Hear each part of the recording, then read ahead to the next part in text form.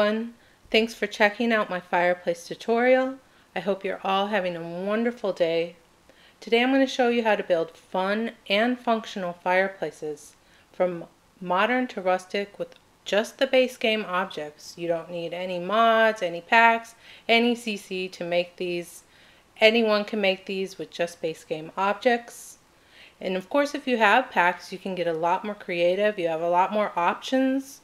You can make some really awesome fireplaces. But even with the base game, you can still get really creative and make some really cool fireplaces. So let's jump right into it. Start off by enabling Move Objects, Show Hidden Objects, and Show Live Edit Objects. I'm starting with the more modern fireplace. I am using the Manure Stone Fireplace from the base game, and I'm using the tool sanding block that you can find in the debug menu. I'm going to size my fireplace down to the smallest I can get it, and you see it wants to snap to the walls. This is why we deleted the walls. And this tool sanding block wants to snap to the top of the fireplace, so we're going to place the sanding block first. I sized that up and I made it so that my fireplace top would show through it, so you can light the fireplace easily. And then I placed my fireplace with the front facing forward so you can light it, and a little bit off center because the fire, you have to give room for the fire, and this makes it look more natural.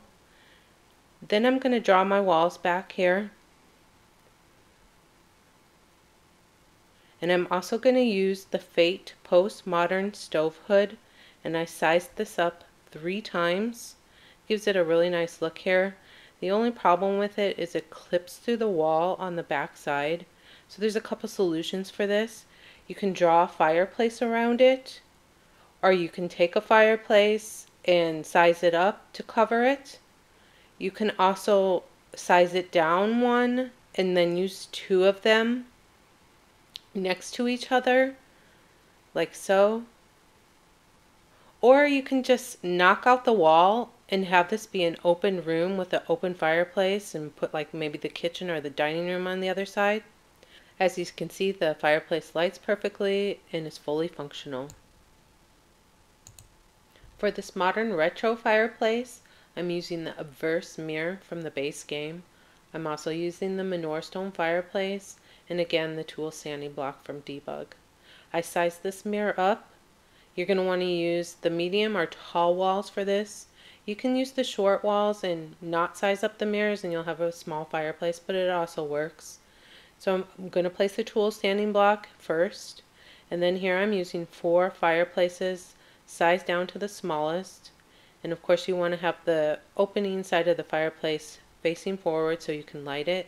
And I'm putting 2 more on the other side with the opening so that the person can light it. I'm also using the Steely fan range hood, and I'm going around and putting this on all 4 sides of the fireplace. And I'm also going to use the Fate Postmodern Stove Hood again. On the top I raised it up 1, and I'm going to place it on all 4 sides to give this a more polished look. When creating any of these fireplaces, you're definitely going to want to use a smoke detector in your house. Also, this fireplace is easy to make because you don't have to break out any of the walls if you put it in the center of the room. And she lights it and it works no problem. It's fully functional. Here I made a wood burning stove using the Tall Order vintage counter from the base game. The same fireplace, and as you can see I deleted the wall again so the fireplace won't snap to the wall.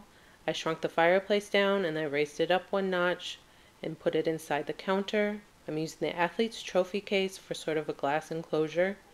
This is from the debug menu. I'm using it as a chimney stack. There's lots of options you could use. This looks industrial. I decided to go with this post from the debug menu, and I used 3 of them together to give it a more fuller look. As you can see, this fireplace lights no problem. Thanks for watching, guys.